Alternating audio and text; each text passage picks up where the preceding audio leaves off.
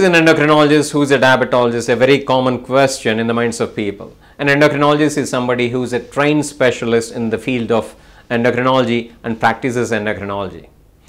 An endocrinologist deals with common endocrine disorders like diabetes, obesity, thyroid, PCOS, sexual disorders, and of course even complex issues pertaining to endocrinology such as pituitary problems or adrenal problems. The list is huge, obviously.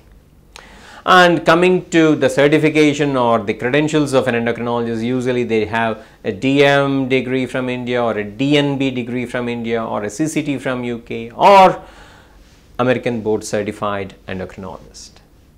Coming to diabetologist, it's a very loosely used term, could be a MBBS doctor practicing diabetes, could be a post MD general physician or a family physician practicing diabetes, or could be even an endocrinologist practicing diabetes.